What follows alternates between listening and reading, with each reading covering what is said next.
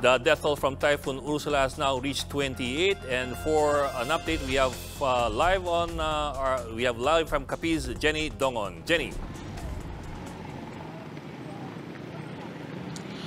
Typhoon Ursula was not the most destructive typhoon that had hit Capiz, but having been on the path of Super Typhoon Yolanda in 2013. But for many, it was the most emotional devastating, coming as it did on Christmas Day.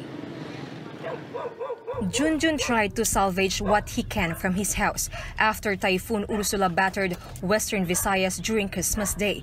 It was the second time they have been ravaged by a typhoon.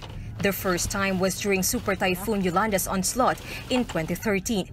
But Junjun is still thankful that their family weathered yet another storm. Salo-salo pa rin sa bagong taon. Kahit konting handa, importante sama-sama. Lahat naman malalagpas, basta sama-sama lang. Pagsubok lang. May Diyos pa rin sa taas eh. Kahit ganun pa rin. Kaya pa naman bahay lang naman yan eh. Importante pa rin buhay ng mga anak ko, pamilya ko. This septuagenarian couple was lucky.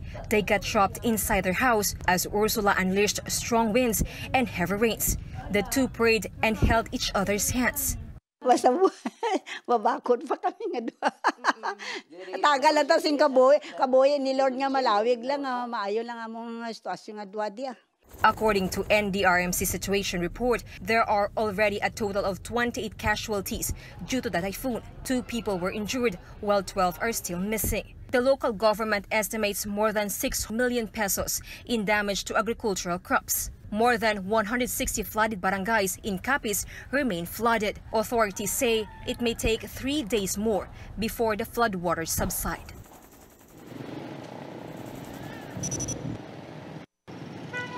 70% of Capiz still does not have electricity. Authorities also started giving assistance to isolated barangays affected by flash flood. They are also still looking for 2 people that are still missing. Ed. Jenny Dongon reporting live from Capiz. Thank you, Jenny. Pope Francis on Thursday prayed for the Philippines after Typhoon Ursula struck the country over Christmas. The pontiff asked the faithful gathered in St. Peter's Square in the Vatican for his weekly Angelus to join him in a prayer for the Philippines. Mi unisco al dolore che si è abbattuto sulla cara popolazione delle Filippine a causa del tifone Fanfone. Prego per le numerose vittime, per I feriti e per le loro famiglie. As it stands, some parts of the Visayas are still reeling from the havoc of Typhoon Ursula. As of 6 a.m. this morning, the NDRRMC reports a total of 28 casualties across eastern and western Visayas. 2 have been injured, 12 are missing, while 34 passengers are still stranded. A state of calamity has also been declared in the municipalities of San Jose, Occidental Mindoro, Daanbantayan, Cebu, Medellin, Cebu, Capiz, and Leyte provinces. Meanwhile, due to the continued closure of Calibo Airport, the Civil Aviation Authority of the Philippines has diverted all Calibo flights to Boracay Airport. The damaged Boracay Airport continues to operate, even shouldering additional flights as Calibo Airport remains closed. The line of affected passengers, mostly bound for Boracay, reached outside the Cebu Pacific office yesterday. They are furious over the repeated cancellations of the flights.